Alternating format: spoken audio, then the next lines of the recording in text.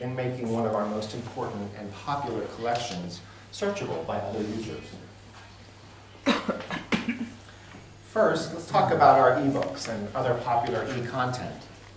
The New York Public Library has offered downloadable ebooks, e-audiobooks, e-music, and e-video since 2004.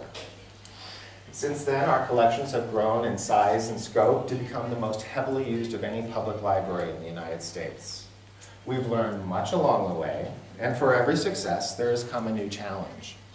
One of the biggest challenges is the ever-increasing customer expectation of what we can provide.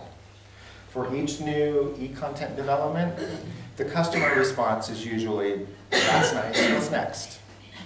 Or, just as often, "You fixed this, now fix that."